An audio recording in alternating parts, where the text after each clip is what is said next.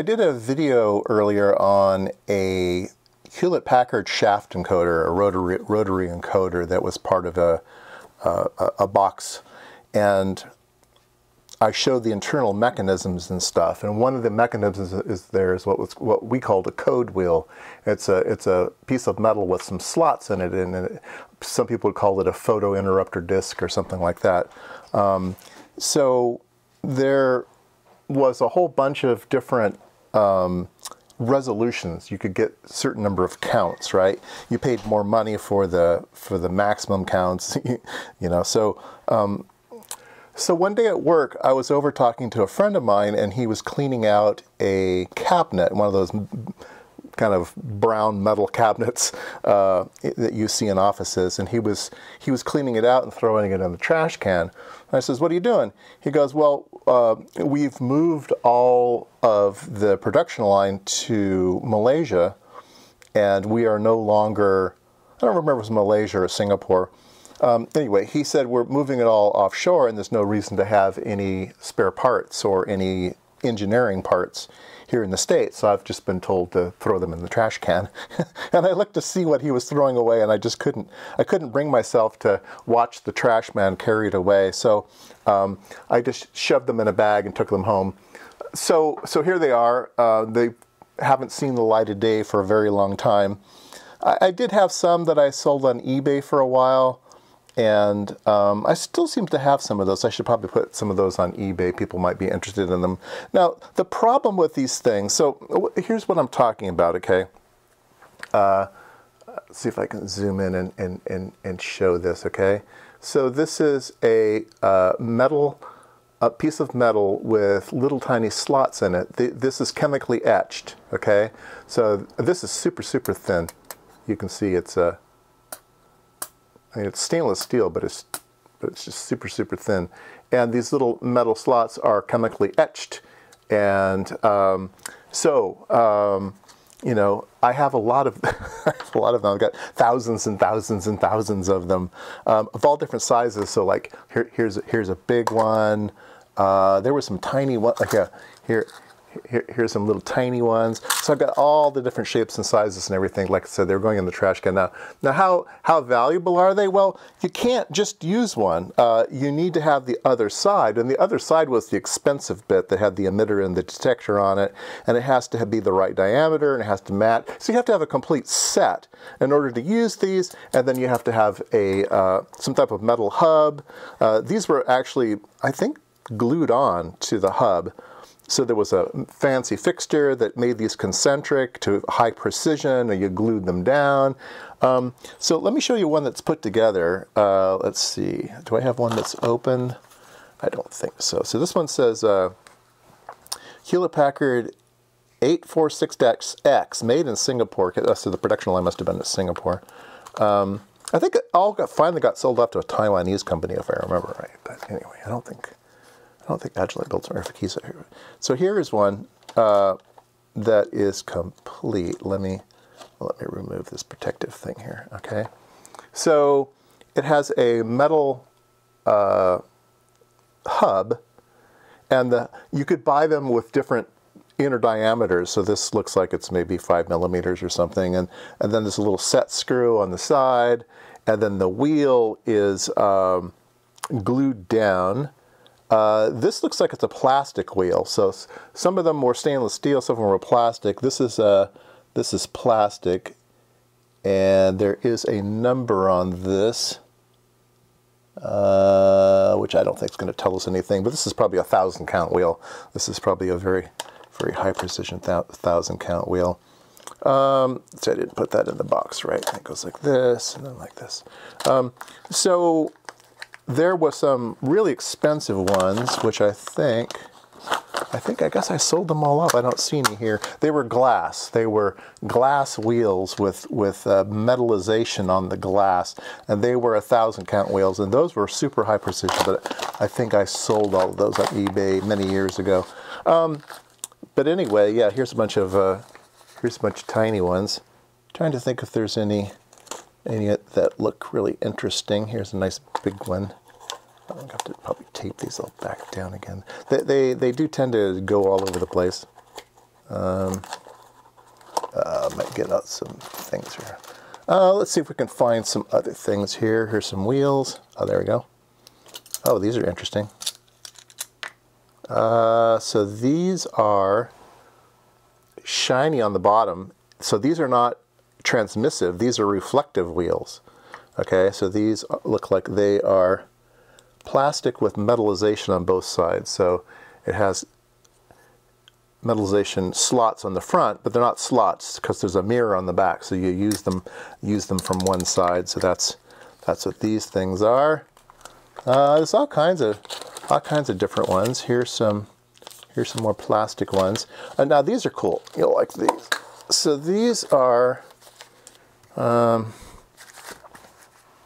see. 64 code wheel. Date 1990. Consaito, so these were made in Japan. Yeah, here we go. So this is how these were constructed. So all the little wheels are on one. So this is stainless steel, and these are all chemically etched. And then you would break them apart. You would reach in and break one of these little wheels out, which isn't easy to do, is it? Interesting. They must have had a punch that punched them out. These must have been rejects because they have X's in them. But anyway, so you can see we would just get. So these were probably engineering samples from that particular corporation. Maybe that wasn't an approved vendor, and we were seeing if they could do the work. And so they made a lot of these. When I say a lot, it means a group. A lot is a group of parts. So they made one group of parts, and then they did probably engineering studies on them to see if they passed or not. Here's some really crude wheels. You can see these are only a very small amount of counts as they go around. 1, 2, 3, 4, 5, 6, 7, 8, 9, 10. Yeah, this is probably like a 32 count wheel or something. Let's see. I'll get out a better lens here in a bit to show you the kind of the big overall lay of the land here. I've got a whole bunch of envelopes here. I have no idea whether this is. I can see through it. These are all just code wheels, all in individual packaging.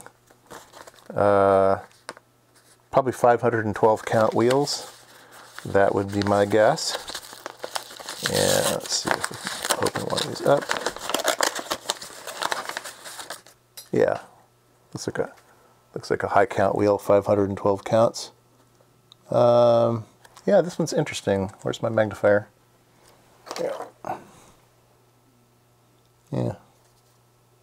Yeah, this is interesting. So when I change lenses, I'll save this one to take a look at.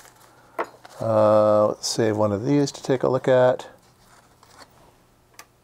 Yeah, I'll save some. Let me change lenses, and we'll start looking at some of these more close. Okay, you can see my finger here. These are pretty small. Maybe we should get a ruler out so we can kind of see this under camera. This looks like it's a 1-inch code wheel. Here's a larger diameter one. This is about a 50 millimeter code wheel. And it's interesting because it has let's see. It has one section here that has just one mark on it. So as it goes around, this is the index mark. So it's just one pulse per revolution. And then the next track in is the 512. They're kind of hard to see here on this camera, but there's a whole bunch of tiny little sections there. So that's how that one worked. So here's a tiny one. You can see compared to the others, it's a little tiny one with kind of a coarse count on it. Here's that uncut batch of wheels here. It's kind of fun to look at. Let's see, here's a bunch that look interesting. See if I can pull one of those out. Piece of plastic stuck onto that one.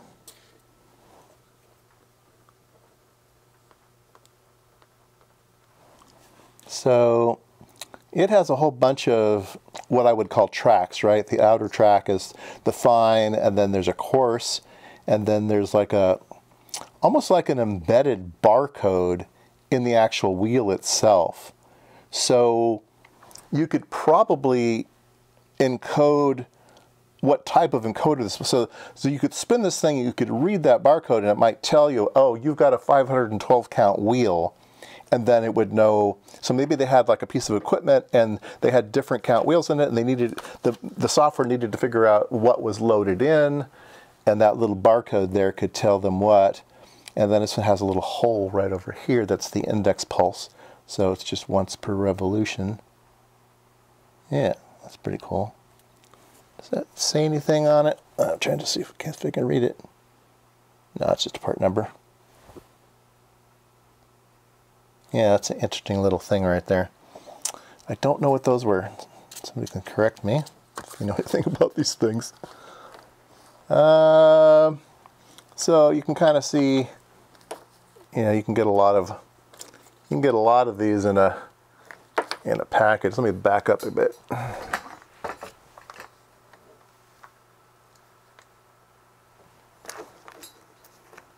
So these are just all engineering samples, right? These have nothing to do with production or anything. These are probably just for engineering.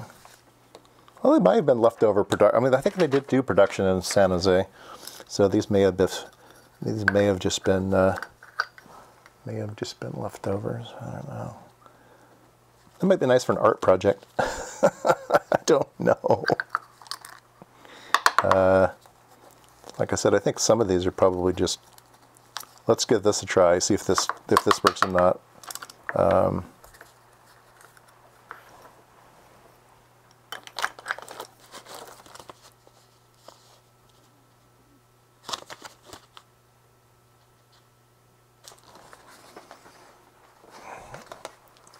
This is a linear encoder, so this is a strip of, like a 1/4 inch wide strip of plastic. It says 360 counts per inch on it, and so you could have that. We saw one of these in that Epson printer that I tore apart, but this is a linear encoder. So this looks like one batch here, shipped to stock. This is the Encoder company. So I guess that's where they got them from. This one's 50 pieces, 1998. Here's the part number, 5021-9502. HP part number is always 4-4. Here's a other type of number. Here's the lot number, trace things back to production. Yeah, so a lot of them came that way.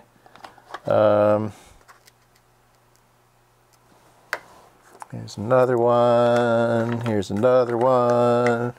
Somebody wrote this as a 320 count wheel. That was a strange number, 320.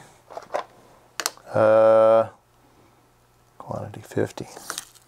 Yeah, I saw that one. Anyway, you get the idea. I've got a lot of these things and I have no use for them. But they are fun. All right, well, there you go. That was my tour of my hoarding of code wheels. And yeah, I'll put them back in a box and hide them somewhere, and they'll disappear forever, probably.